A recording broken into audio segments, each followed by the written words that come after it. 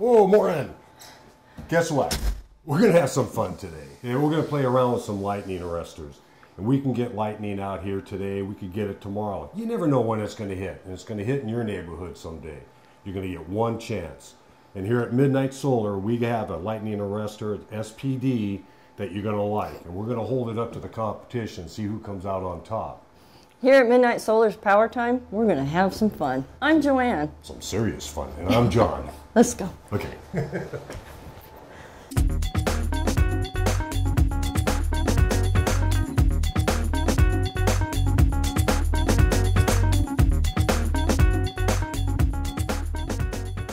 Did you know that most inverters break down and fail around 2500 to 3000 volt surge?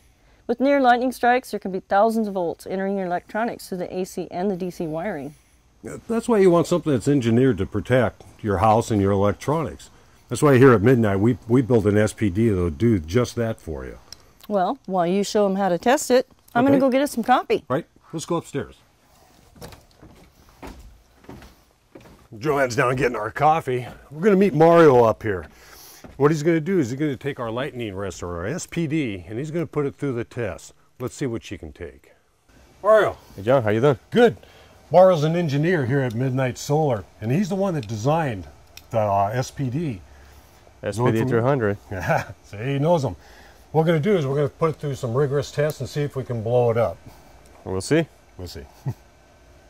Mario, can you show us exactly what you're going to be doing here? What kind of test? Yeah, I will show you. This is actually a hypo machine where we're going to be cooking up the line arrestor. This is going to simulate a really small lightning strike. It's still going to be harmful for your system though. How much power is going to go into that? There's going to be 5,000 volts coming out of this hypo machine into the line arrestor, and then we're going to be seeing at what voltage the line arrestor starts clamping down. So realistically, can 500 or 5,000 volts harm that? 5,000 volts will kill your system. It will. Hey, Mario, you get this hooked up. We have the green is going to be the earth ground, and the black is going to be the PV minus, and the red is the PV positive, correct? Yeah, that's correct. On a typical PV system. Okay. The SPD can also work on AC systems though.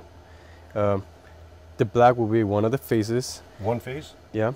The red will be the other phase. Okay, the red's the second phase? Okay. And the green will still be earth ground. Okay, earth ground still. Okay. Mm-hmm. Hey, Mario, now we got our 300 SPD set up.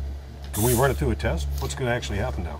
Well, we're going to apply 5,000 volts, but we're going to see the screen actually go up to 385 volts, and then the SPD will take over and it will clamp the voltage down. When you say clamp down, what do you mean? That means that it's going to keep your system safe.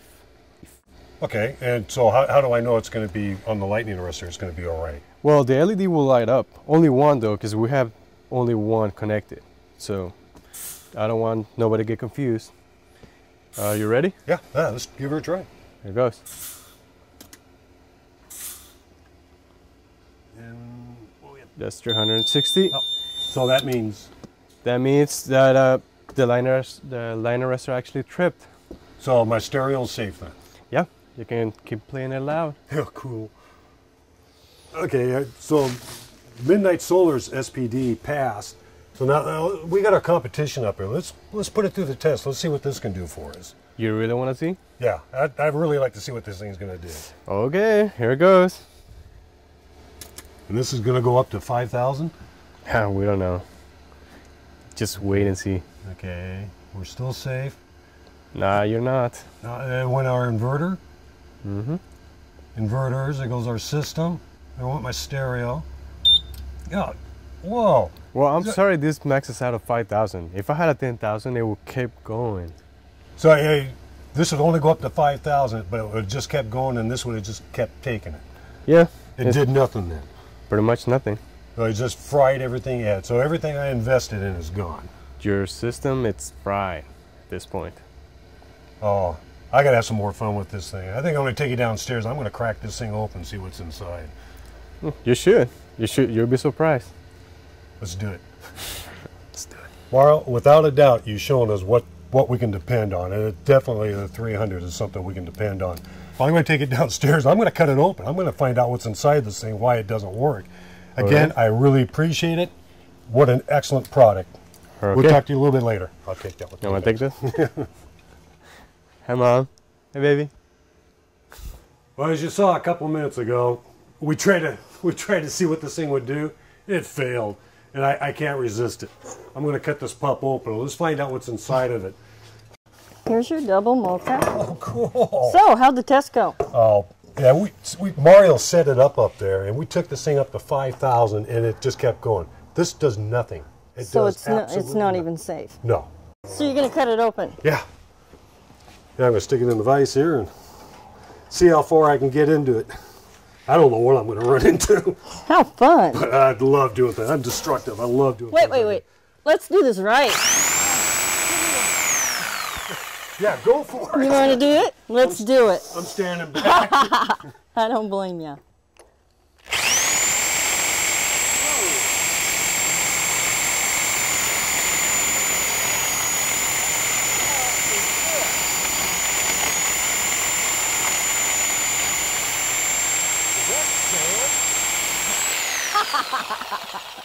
That's sand. Nice. Look at that. What the? No wonder. It's sand. That's going to protect your home. No wonder I lost my stereo system and everything else. Oh man, I'm giving you the tools after this. That was fun. It's sand. So let's take do this one this. apart. Let's cut this one Yeah. and open it up and see what we got inside. Why don't we just take the tab off? Oh, show off. Well, you know, some of us got to think. Oh, There we go. Roosters. No sand. No sand. You might say our surge protection testing wasn't official. We want to make it official for you.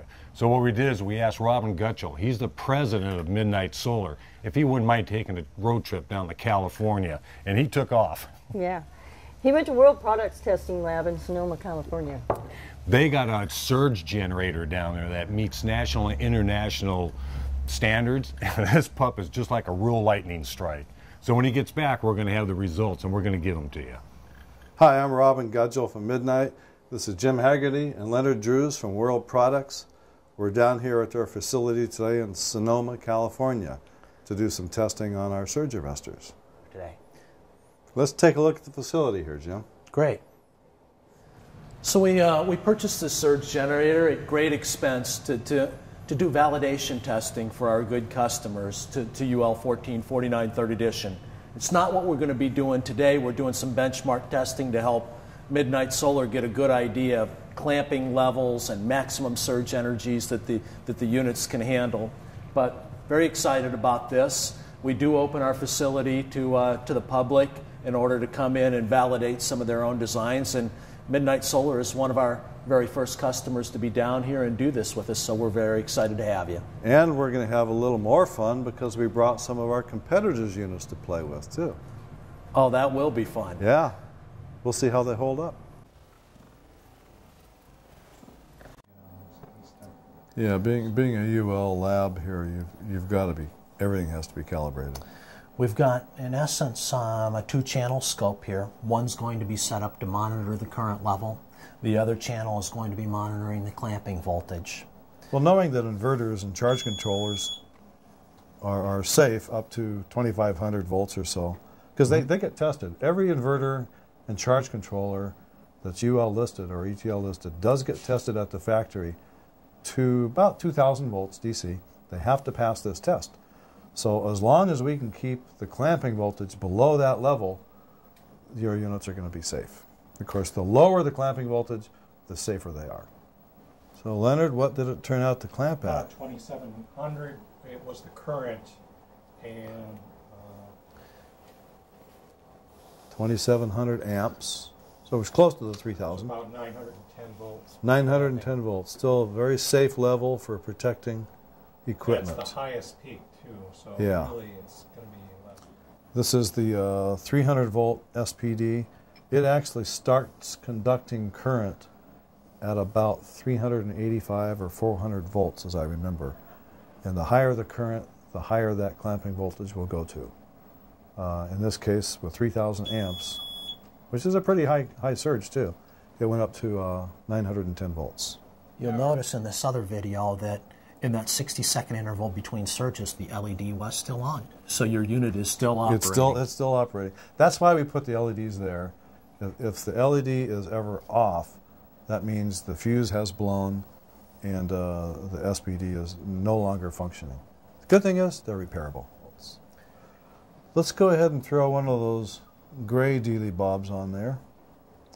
So here we have the gray cylindrical unit. We're going back to the combination wave with a pre-discharge voltage setting of 7.7 kV, which should give us approximately 3,000 amps, assuming that it sparks over, and that's what we would expect. 7,700 volts? So about 7,200 volts. 7,200. So instead of clamping it to 240 volts like their spec sheet claims, it was off by a factor of what, 20 or 30? 7,200 volts instead of 240. That didn't protect much. The test down at World Products turned out awesome. It was very conclusive. So why don't we tear into it and show you what it's actually made up of? Here at MidNite Solar, they make a lightning arrestor that you can actually look at and say, I trust it. Yeah. So let's go downstairs. You know, so even our cameraman gets to go to California and we don't. What's up with that? Yeah, what is with that? I want to go. Hey, I thought I had my coffee cup for a second. All that aside, here at MidNite Solar we have 3 different voltages in our lightning arrestors. We have the 115, and the 300, and the 600 volt. You know, these can take 115,000 amp hit. That's a lot. That's going to protect your systems. That's safe. If you notice this MidNite 300 volt lightning arrestor, you'll see 8 high-intensity fused MOVs, each rated at 18,000 amps. These MOVs are used to protect your circuits against excessive surge voltages, and when triggered, they'll redirect the current created by the high voltage away from your sensitive components. In other words, these lightning arrestors are very sensitive. They'll protect your systems from harmful surge voltage. Many competitor lightning arrestors are attached inside to a DIN rail, where they can't be seen if there's any kind of a problem. DIN rail mounted arrestors are typically weak due to the small MOVs that they use. And ours here at MidNite, they're out in the open, right where you can see them. You can see the lights and everything, and they're fixable. We can repair them, and they have a 5-year warranty. Well, I think we've proven our point. We've done all these tests, and we're the best. We took it to a lab down in California and put it through the extremes. You have the proof right there. MidNite Solar has the highest quality product on the market. This is going to protect your system. This is going to protect your components at home. I have a nice stereo, and I don't want to lose it. So if you get one chance, you want to do it right. I'm John. And I'm Joanne. And look for more episodes at MidNite Solar's Power Time.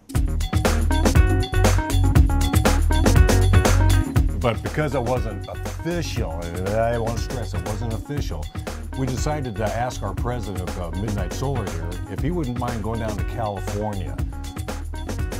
He has a name. Oh.